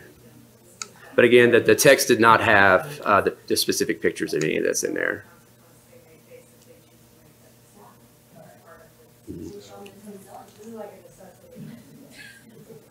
I saw that as high school. Yeah. Flat slide. I remember. Yeah. Yeah. I remember as well. Yeah, sensitivities have changed towards some of this, you know, and so I think that's the reason behind the text, you know. But again, it wasn't something that we have approved, you know, so it wasn't in there. So that's why we didn't. So again, anything that would go beyond this, I would definitely not recommend a teacher show anything. You know, we'll teach what we have, and then beyond that, the parents will be responsible for that. Yeah, unfortunately, that's what we hope they wouldn't do, but. Oh.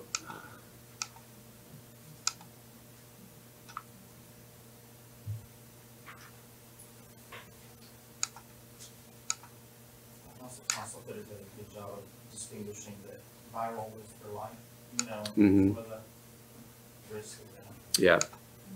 And talks about the pregnancy risks and all those kind of things, the risk to conceiving child and.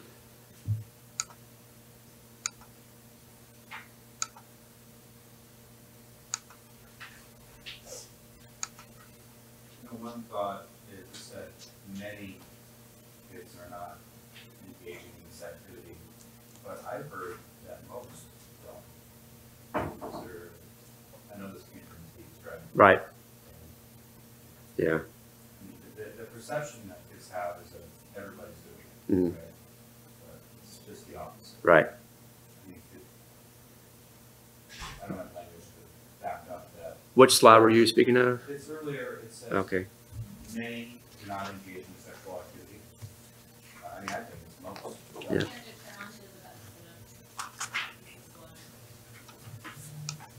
And I don't have, that's just what I. You're right. And I see your point. Again, it's just not part, it's not mentioned as part of the text or the TEKS. Yeah, her and, just her.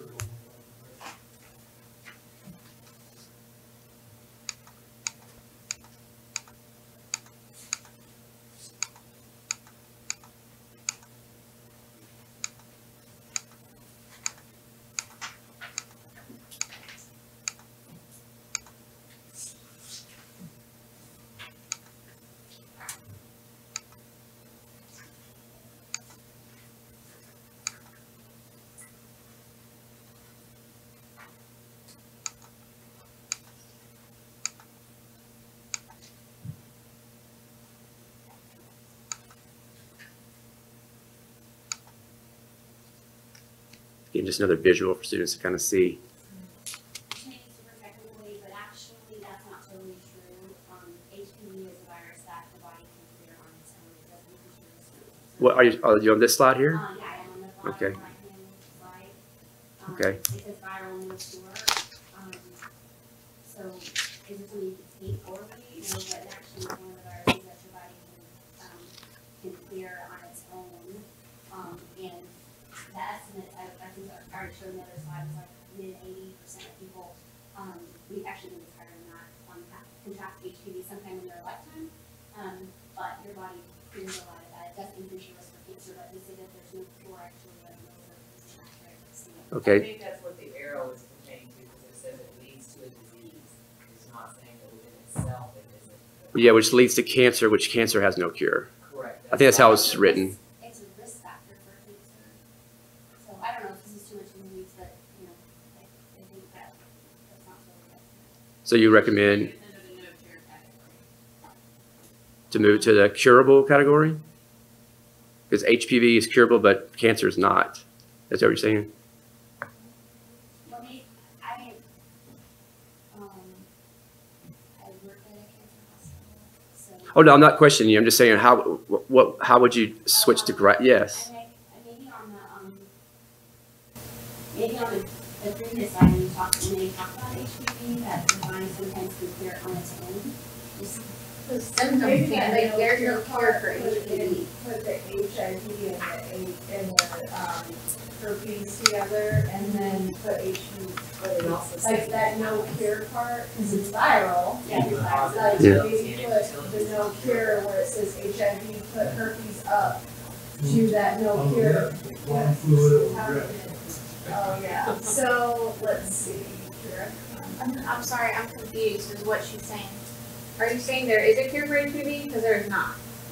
Well, was my comment when I first started. I said oral, you can't take an oral medication to clear HPV, but your body can clear HPV on its own. You don't necessarily get HPV and have it for the rest of your life. Your body actually can, that's one of the viruses your body can clear. It still increases your risk for malignancy later, but that every single person that has HPV doesn't get cancer, because 90% of them have cancer by HPV. That's true. It doesn't necessarily have to lead to cancer, but there is no cure for HPV. Well, You can clear your symptoms, or, you know, you can come back not positive, same as HIV and herpes. You can show up not positive, but you always have HIV. Same for HPV. To me, muddying the waters, I would just do it another asterisk or something, and state, you know, like the italics can cause infertility, it doesn't mean it always will. But, you know, I think just taking the no cure out will help, and maybe make a separate slide that says no cure and then put the viral. I think the point is that there's no cure. Yeah, I think that's Right. correct. So make sure that they know that there's no Yeah. cure. Yeah. Doesn't hurt to be. Yeah. There's actually a vaccine for HPV. To prevent getting But, so there is a cure. Anyways, that's not a cure. That's a preventative, not to cure Yeah. it. You can't get it once you have it. Like you can't take the vaccine. and Well, the get rid of vaccine it. is given to children. So. Right. You would assume that. Prevent it. Prevent. It's not a required Yeah. vaccine. It is not, yes, you're correct about that. You always have that from. Okay, so do we want, We're agreeing with this audience, it's probably okay as is. okay. And then there's Yeah, so, more education. okay, I'll let the motion to jump in. We can move on. Okay. All right, absence again. And this may address some of the questions you had earlier. Yeah, well done. And this comes directly from the text. We did not create this. This comes from not all this comes from the text.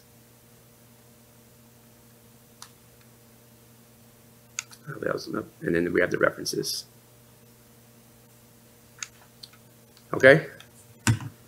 Any other comments or questions? Again, that's been approved by the previous chat, but we wanted to present this to you guys again just for transparency and just let you know what's new and also to, because of the new opt-in procedures, which we're going to get right away, so that we can give this instruction to students, okay? Okay, moving on. Consider the approval of the Health One Senate Bill 9 instruction. Again, a copy of the lesson was provided to all SHAC members last week. Thank you. And so you have a copy in front of you as well, again, and I'll kind of go through it. Again, the Senate Bill 9 material. This is a little more mature because of the audience. When we say high school, one of the requirements was that students receive this instruction twice during their school years. And so, State Texas considers 6th grade middle school. So that does fulfill that requirement. And then the high school curriculum, they can take it in 8th grade if they choose, or they can take it any time during their high school years. So it looked very similar. One thing they did focus on is the sexual abuse part. That did kind of a little more focus on that with this older age group.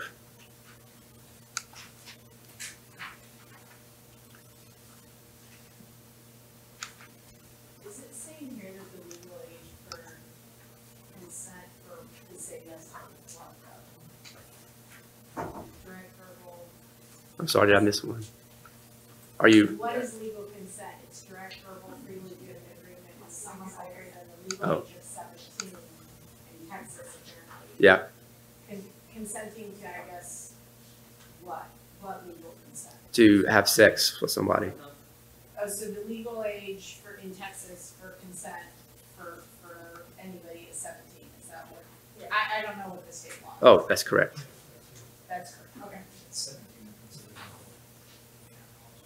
okay. I understand. Thank you. Guys, if you need to leave, I understand. It's important. I'm trying to go as quickly as we can.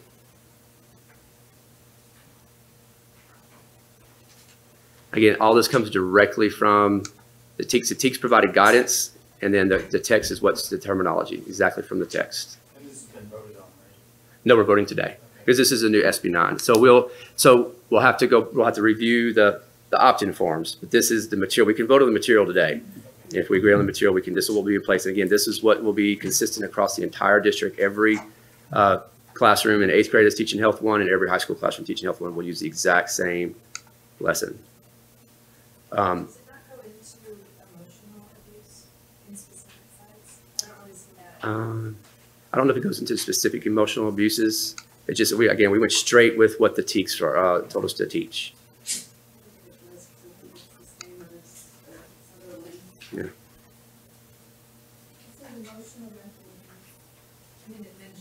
Yeah, I don't think they don't go into the details of different types of emotional abuse. No, it's not written to the TEKS.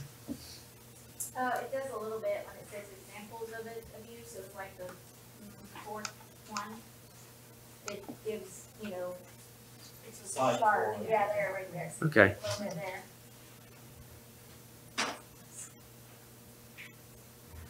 I mean, as far as specific terms for types of mental abuse, that's not included in there. I mean, that would be a whole other discussion, I believe. And if someone feels passionately about some of that, they can take that up with state or lobby, right? Right. Because that's where we're getting it from. Yeah, correct.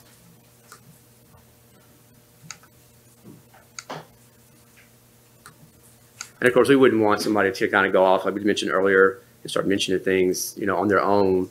That's not something that's been approved.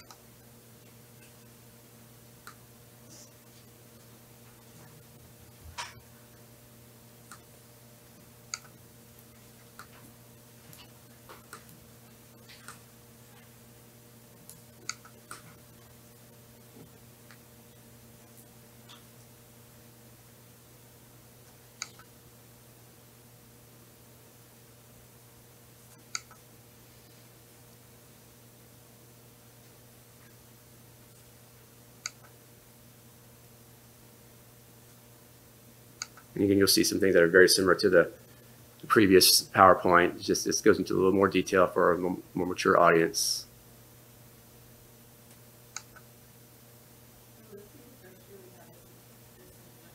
Yes, ma'am. Yes.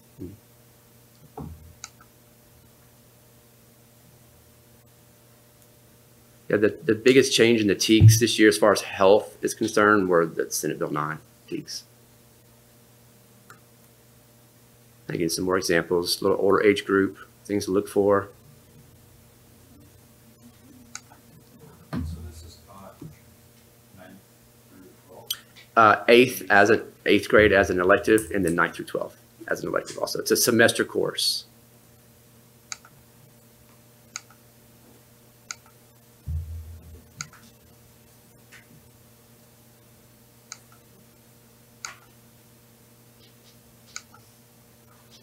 And this one kind of goes into a little more detail on the difference. I think like you might have mentioned about labor trafficking versus sex trafficking for this age group. So when you say, I mean, this is just a couple of pages, when you say semester, how? Oh, this would be like one day of the semester, like that's when the opt-in form, they'd say, this is the day we're going to teach this, and then that would be the day you would opt in or out, only for this, and then also for the other one.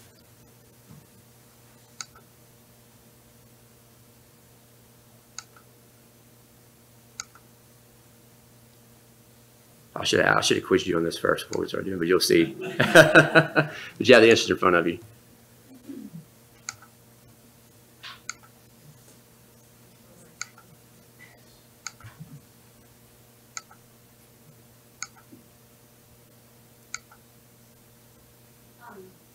On the slide made, and I would see what everyone else sees too, but when I saw this online, the colors, and maybe that's because it's supposed to be presented as questions, but it doesn't really correlate, like the red, some of the reds are true, some of the reds are false, so like if someone's learning or trying to study it, it's a little bit confusing, I think, for the learner, because the colors don't correlate to the true or false. You'd assume it's wrong. I didn't even know, yeah, I'm sure they didn't know that either. I was like, we could make that change.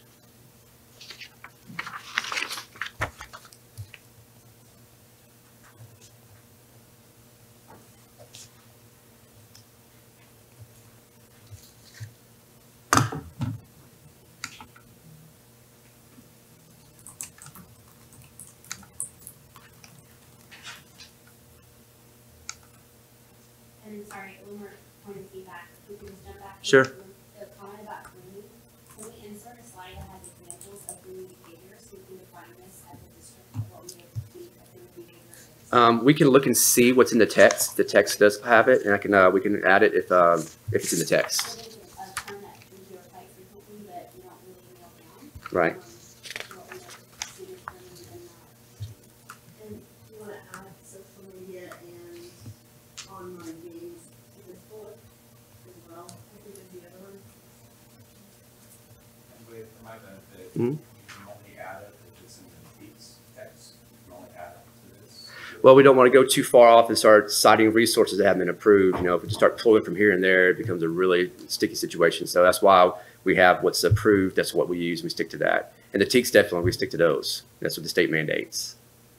But I'm sorry, I missed the last comment. You said that we want to add also to social media, online gaming. That's social media. So the online bullet, and the gaming piece. Okay. That is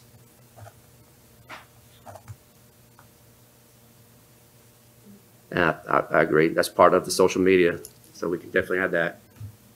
I think it is listed under the violence prevention a little bit further on social media, maybe we should add anything on that.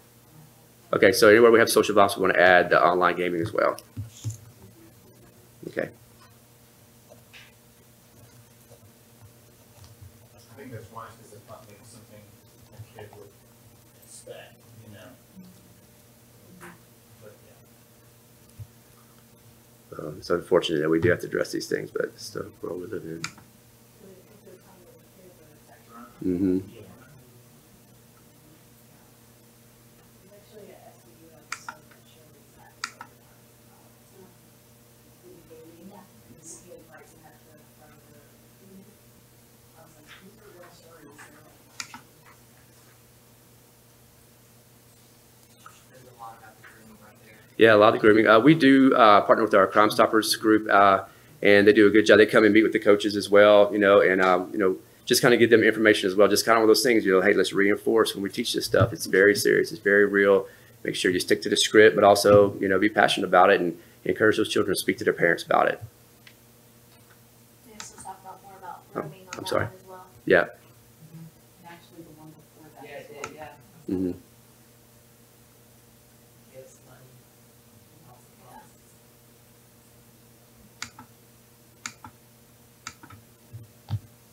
again, focus on this is speak to an adult, trusted adult. Go to your parents, go speak to somebody, you know, just go ask for help more than anything else. Again, these tips come from the text as well, some things that you should do to help prevent violence. Very similar to what you saw previous. And again, references. Okay, do we have any questions, any more comments about any of those slides?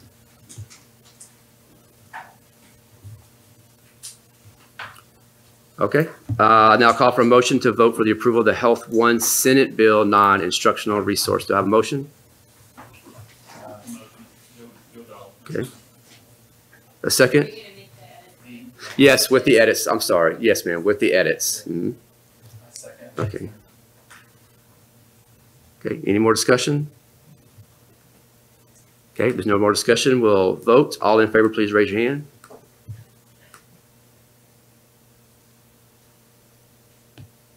Okay, all opposed? Okay, unanimous. Thank you. The Health One Senate Bill 9 instructional resource on child abuse, family violence, dating, violence, and human trafficking is approved.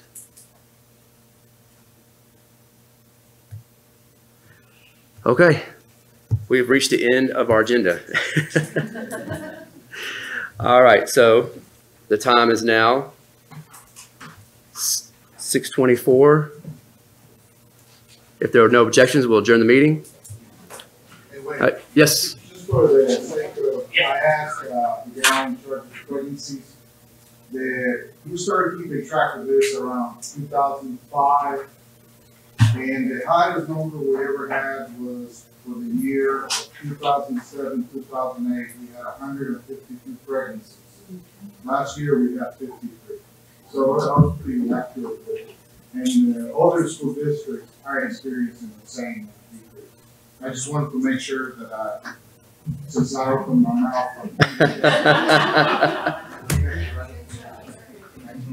All right, thank you. All right, with that, the meeting is adjourned. Thank you all so much for being here.